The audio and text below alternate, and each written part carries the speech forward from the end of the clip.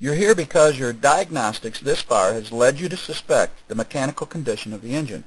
When the engine is running rough, it has an idle problem, it misses, or has low power, you want to check its mechanical condition. If possible, a quick check of the timing belt may offer clues as what your next step should be. Use any diagnostic clues that you have gathered so far to help you select the first test. There are some rules that may help you. You must do a cranking compression before a running compression test because you're going to compare the readings to each other.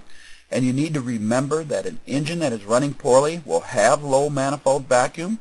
You can use a vacuum measurement to help you decide how poorly the engine is running. A good place to begin is by looking at the map signal in scan data and then comparing it to specifications. In this example, our spec is 1.0 to 1.7 volts. Analyze the reading in your scan data that you get on the map sensor. 1.7 volts equal 18 inches of vacuum if you're at sea level. 1 volt, 21 inches of vacuum at sea level. A normal running engine runs between 18 and 21 inches of vacuum. Analyze the reading in scan data. 1 volt tells us that the engine has a strong vacuum at idle. Vacuum is an overall health check. When manifold vacuum is normal at idle but is too low during off-idle operation, check for excessive EGR flow timing problems. And that would be a running compression test or looking at the belts. Poor engine operation caused by fuel or ignition may be the cause.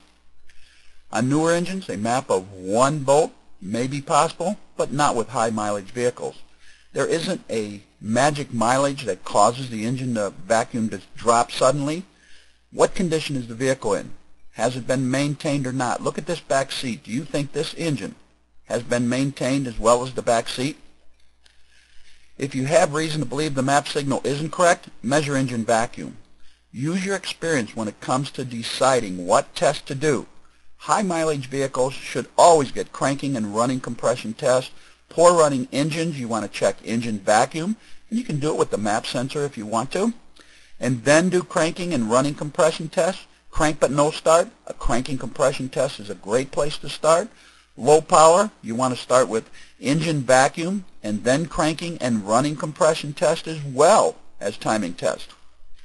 Engine mechanical problems look like any other drivability problem. Remember, fuel and ignition and mechanical problems can have the same symptoms.